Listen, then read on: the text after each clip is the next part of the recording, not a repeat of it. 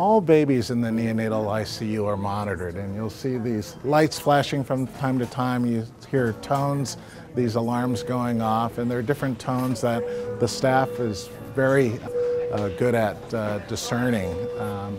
And the great majority of those are kind of mild alert tones and notifications of babies. Many times they're just babies who are moving, so it's actually an artifact. And then there are tones that that suggest that the staff should run, not walk to the baby. But the great majority of the tones and the alarms are actually fairly benign. Then the alarming is both visual as well as audible. The visual part allows us to zero in on specifically the room where the alarming is occurring. And we also have satellite monitoring around where nurses can actually monitor what's going on with the baby and know exactly what's occurring on that monitor, not only in the room, but also in the charting areas over here.